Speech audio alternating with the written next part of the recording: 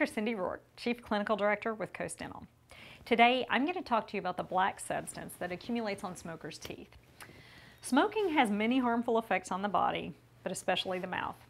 Though not the most harmful, one of the most noticeable is the buildup of tar deposits on teeth that turns them yellow and then black.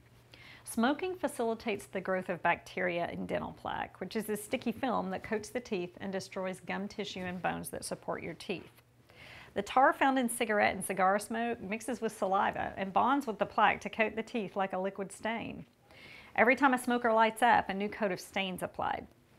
It gets into the grooves and ridges of the tooth surface and gives your teeth that yellowish, blackish appearance.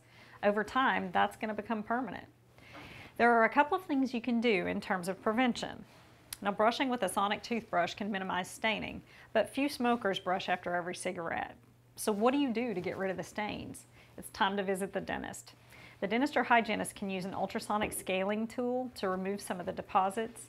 And you may think that professional whitening is a viable option for removing the stains, but unless you quit, it really won't help. And that's because whitening makes the pores in the teeth larger and gives the tar stains a bigger target.